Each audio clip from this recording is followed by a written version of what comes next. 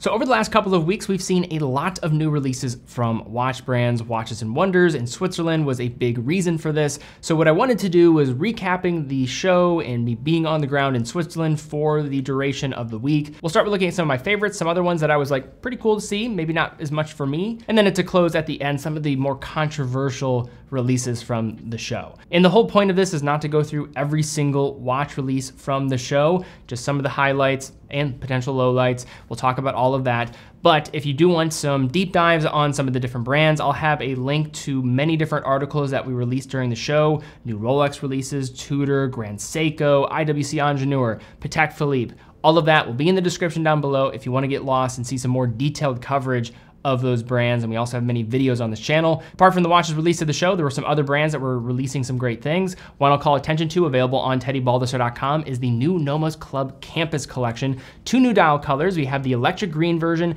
and the coral dial color. These are some of the best positioned everyday style watches in the market at large, without question. $1,500, in-house manual wound caliber on the inside with the Alpha manual, 100 meters of water resistance, just checks off the boxes across the board. Love these designs, just came out. Links will be in the description down below. And then also a new Tissot PRX chronograph. We saw the 2 original models from last year. They're now extending beyond that with this new Panda dial format. With this one also coming with the shade of blue. It's not black, don't be mistaken. The dial color has this nice line finish to it as well. Love this color combination. Probably, again, my favorite so far. Link will be in the description as well. Both available on teddybaldassarre.com. So to begin here, let's go through some of my favorite watches that I saw at the show. We'll begin with one of the standouts, and that is from JLC with the Reverso Tribute chronograph.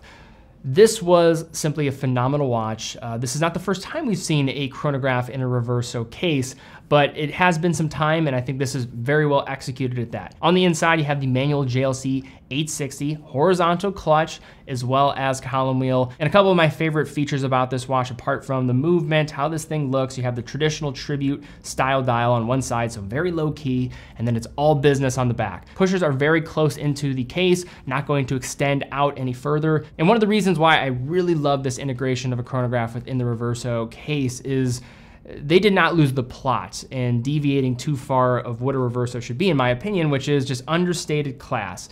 And this one is 100% exactly that. The case itself is 11.14 millimeters thick, and that is including the chassis that carries the central case that will flip around and show that beautiful movement if you are wanting to see that chronograph in action. Another cool indication on this is going to be the 30-minute counter at the bottom. Once it reaches 30 minutes, it'll snap back to the 0. One of my favorites from the show. And apologies if I sound a little bit more nasally. I am trying to overcome a cold here. I got it on the way traveling back from Switzerland, but I did want to still talk about this, so I hope you'll bear with me here. Moving right along, we have the Tudor Black Bay collection. And now, many people were talking about the Tudor Black Bay 54, and for good reason. It's a new case for Tudor. It's something that nobody was asking for, but now that it's here, many are excited about it, including myself. But what I want to actually talk about is probably the unsung hero from the new Tudor releases this year, and that is with the new Tudor Black Bay collection, the non-diver variants, 31, 36, 39, and 41.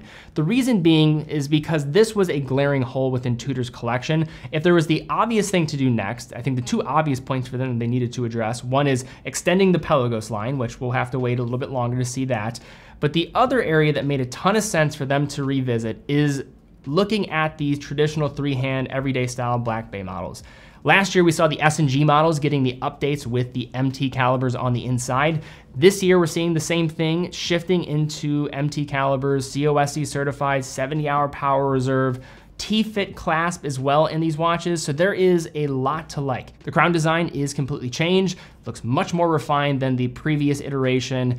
And you are also getting a wide flexibility of different dial colors now. I love the new blue dial color. I think it is maybe even better than the previous one. It's different than any other blue that I've seen them utilize in any other Black Bay, so I think it's great. 100 meters of water resistance, just checks off the boxes. The prices have started to just gradually creep up with these, so you are getting closer to a traditional Black Bay diver with the prices here. But if you are someone that just wants a do-it-all watch for the money, These are leaders. This is probably going to infringe on some of the territory that has been established by the Tudor Ranger in terms of that everyday do-it-all style watch from Tudor, but one of the unsung heroes from the show, from Tudor, and after I had some time to reflect on what I saw, might be my favorite from the brand in general, from the show. That said, I am interested to do a review on this, as well as the new 54. Now, last year and this year, maybe my favorite watch from both of the shows came from a brand you would not expect, and that is Parmigiani Fleurier. The watches that they've been releasing as of late within the Tonda PF collection, I think are fantastic. I have a kind of a watch crush on Parmigiani Fleurier. I think they're doing an amazing job in terms of redefining what this brand represents and doing some cool things in the process. And this Parmigiani Tonda PF Minute Rattrapante is an extension of one of my favorite watches from last year, and that was their GMT Rattrapante. So if you're not familiar with this, you're essentially getting a refined steel sports-oriented dress hybrid style watch, 40mm case, micro rotor movement on the inside, wears like a dream on the wrist, will slide underneath the dress cuff given its thickness being under 11mm. But why this watch is so cool is it is building off of what we saw last year with the GMT. This has now taken that idea of the GMT from last year and now integrated it in with a minute timer, an elapsed timer for the watch. How it's doing this is by way of an additional hand. If you're looking at it from the resting position, you only have two hands, but that's where the magic comes into play. On the side of the case, you have two different pushers. One will adjust the minute hand that is hidden underneath the other minute hand in 1 minute. The other one will adjust it in 5-minute increments. So you can set the precise time that you want to time. And then as that time goes by, you'll then see the two hands, the minute hands, come in unison with one another to indicate how much time has passed. And then when you're done timing, you can just press the pusher on the crown and it will snap back into place in that hidden position. Pretty quirky, but I absolutely love it. One of my favorites from the show, might be my favorite watch from the show that I was able to see. Love what this brand is doing. I am a huge Parmigiani Fleurier fan. Another less talked about release from the show that I was a fan of is going to be the Zenith Pilot collection. Pretty much everything that they release I was a fan of from the Pilot series. These are watches that I think are well positioned. They also lean into Zenith's history with Pilot watches, which I was aware of, but not to the extent that I thought I was when I learned a little bit more.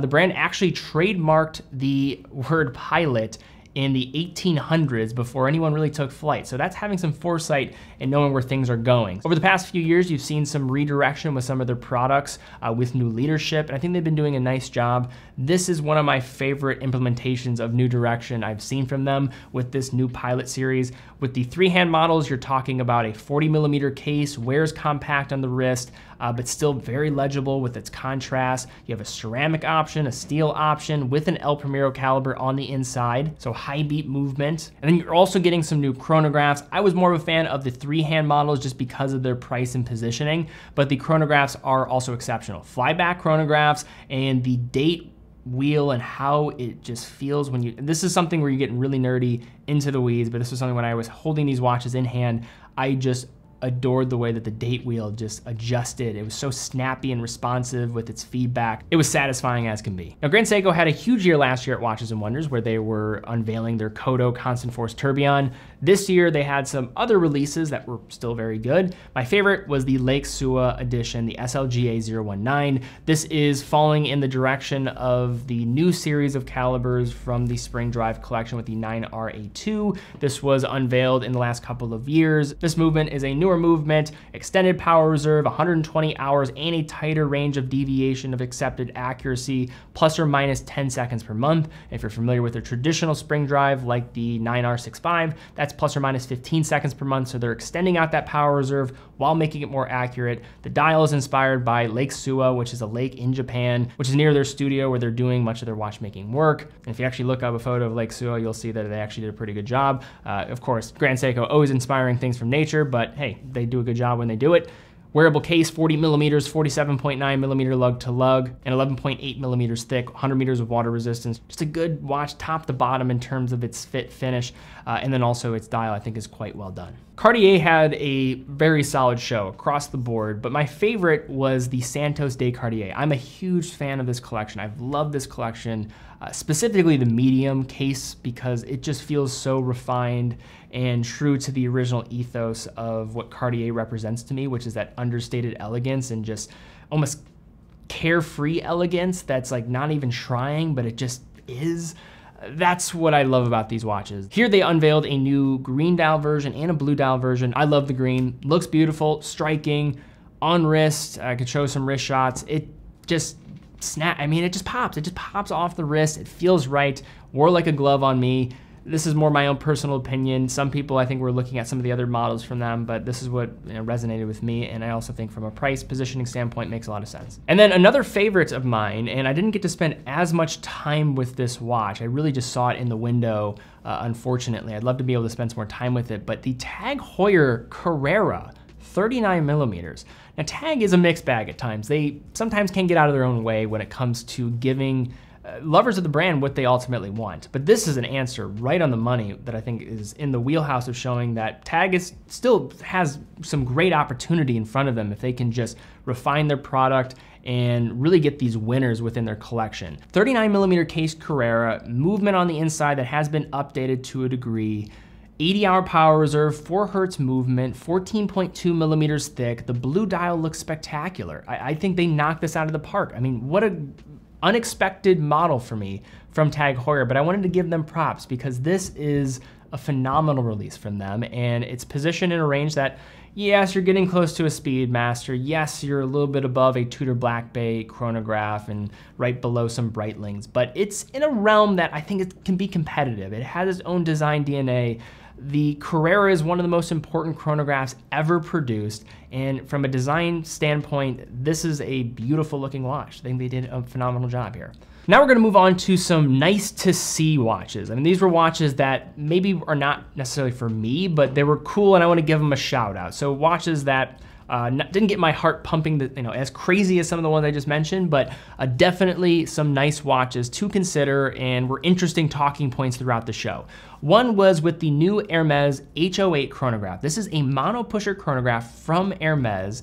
I stopped by their booth, I got some shots, and I really like what the H08 represents. It's a cool design. It's their own design, which when most fashion-oriented brands start to create watches, how can I say this? They make watches in a pretty crude way. They're not thought through fully. They are usually just rehashing a lot of established ideas, but that is not the case with Hermes. You could actually argue they have some of the most fresh design in all of watches in terms of their dials and typography. Typography especially, like look at the 8, look at the 4. Have you ever seen anything like that? Because I haven't. That is their own style and what they're going for. So props to them. Titanium bezel and Vaucher manufactured caliber on the inside. So they have an acquired piece of ownership of Vaucher, I think from my understanding, but produce phenomenal movements. And a mono pusher from Hermes was just not something I expected, but I want to give them a cool shout. I think they did a nice job here. So I think the best release from Rolex was probably the Titanium Yachtmaster for most people. That's more in line with what they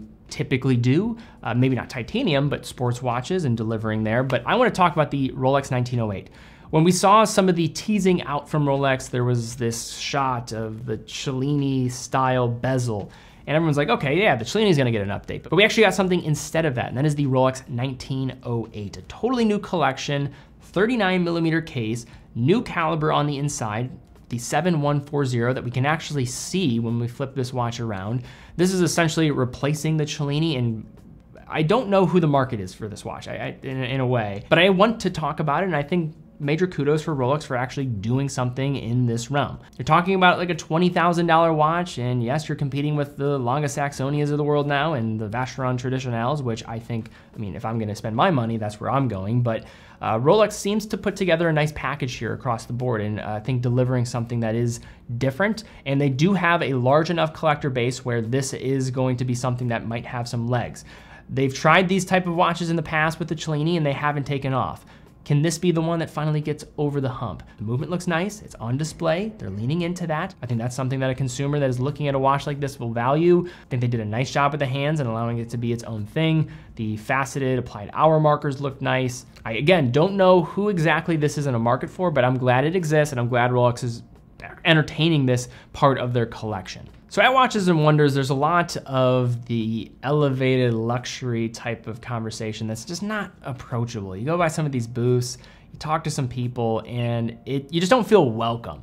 One place where that was not the case was Oris. You go into their booth and you just get this idea, and a lot of that is stemming around their flagship release from the show, and that is the ProPilot X Kermit. Yes, Kermit, not with a Rolex Kermit, something very different, the actual Kermit from Muppets. Yes, you heard that right. How this all works, and I think it's pretty fun how they integrated it. I'm not a big fan of the overly branded type of like cartoon style stuff. I mean, but when it's done right, like the Silver Snoopy, makes sense. NASA connection, there's real history there. Or something like this, where it's more of a subtle little thing in the details rather than just on full display all the time. How they did this was they took the date wheel, they added Kermit to be this first day of every single month. I think it's fun. I think it's a great integration of something that is pretty carefree, it's not taking itself too serious, and it's approachable. And the watch itself is well done. I think the ProPilot X is one of the best watches that Oris makes. Titanium case, the bracelet from a finishing standpoint is phenomenal. It feels more substantial than it is, despite it being lighter weight. That is one thing you have to consider. Some people always orient better quality with weight.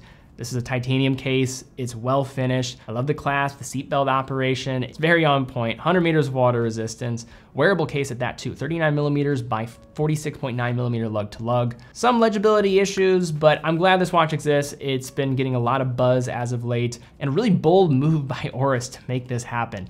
Nobody was asking for a watch with a cartoon frog on it, but we got it, and I don't think anybody's mad. I know I certainly am not. A couple watches I also just want to give a quick shout to as being some cool pieces. UN Freak, return back to 2001, unique display of time, silicon component. They were revolutionizing much of the development around what a watch should be from a part standpoint, how a watch can look.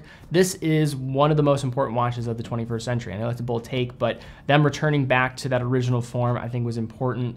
Also, I want to mention the Chopard LUC 1860. This is a watch I didn't spend as much time with at the show, but everything I've seen, micro rotor, 22 karat gold micro rotor, Geneva seal movements, guilloche dial, tribute to that 1997 model. It is absolutely a spectacular looking watch. And I think they did a wonderful job. You stack this up against some other watches in the tier. Sure, many people are not thinking Chopard, but their LUC movements, I mean, it is top shelf stuff. And the one final watch I think was just really remarkable to see in person, and that is with Lange's Odysseus chronograph. This is a watch, if you just see it in person, it is just a marvel to look at. You look at the finishing of the watch from top to bottom, stunning new chronograph caliber on the inside, how the pushers are so unique and stealthy with how they approach. The pushers act as normal chronograph pushers at certain moments. If you adjust the crown, then it adjusts the date. So you have that multi-functionality with the pushers. It's brilliant. It's very, very smart how the hands will reset for the chronograph and spin in a certain direction on the reset. It's fun to get lost in. If you want more details on that, they actually, I think, released a pretty in-depth video explaining how all this works. Now, to release one watch at the show, $120,000 for a steel watch, it is a remarkable watch, but those are some question marks I would maybe just mention. As somebody that might want to buy a Lange, I could see them maybe being frustrated with not having as much product to look at, and then in addition, spending a lot of money to get this watch. Not saying it's not worth it, but it is a lot of money for a steel chronograph. But all in all, still a beautiful, beautiful watch in terms of a design perspective. But now let's get into some watches I either didn't like as much or were just more controversial, or just some talking points that we can discuss. The first one we have to mention is the IWC Ingenieur. This was one of the main talks of the show, both good and bad. If whether you love the watch or didn't love the watch, you had an opinion about it. That was pretty much the safe thing to say about this piece. I had some opportunity to get hands-on with it. Now, let me say the good and the bad with this. Now, the good is, I don't think they could have knocked this out of the park anymore from how this watch feels on the wrist. 40 millimeter case, 10.7 millimeters in thickness, 100 meters of water resistance. The dials and how they're finished when you look at them in person are beautiful to look at. I love the aqua dial. It has the polished center link, which was kind of an interesting point that I didn't notice until I started looking at the photos again, compared to the black as well as the white. I put it on the wrist and I almost fell in love. I thought they did such a nice job with it. But then the reason why people would have some objections with it, and I think it's fair to say, is just the price and positioning. The Ingenieur is one of those pillars of integrated sports watches. It is. It's one of those pillars of the 1970s. It has the Genta connection, and that is, I think, an important thing that people, when looking at the hierarchy of all those integrated designs, think about. It was one of the earlier adopters of it. It had the Genta connection. It was one of his 3 major that he did in the 1970s of that integrated style, and that deserves its kudos. But from a pricing standpoint, you're talking about $12,000 for a stainless steel watch that has the same movement as a Mark 20. That price separation is going to have a lot of people scratching their heads, including myself. Now, have they done a nice job with the design of this piece? Yes, absolutely. I think it's probably the best ingenue that I have seen since I've been into watches. Was it smart for them to reinvigorate this whole collection?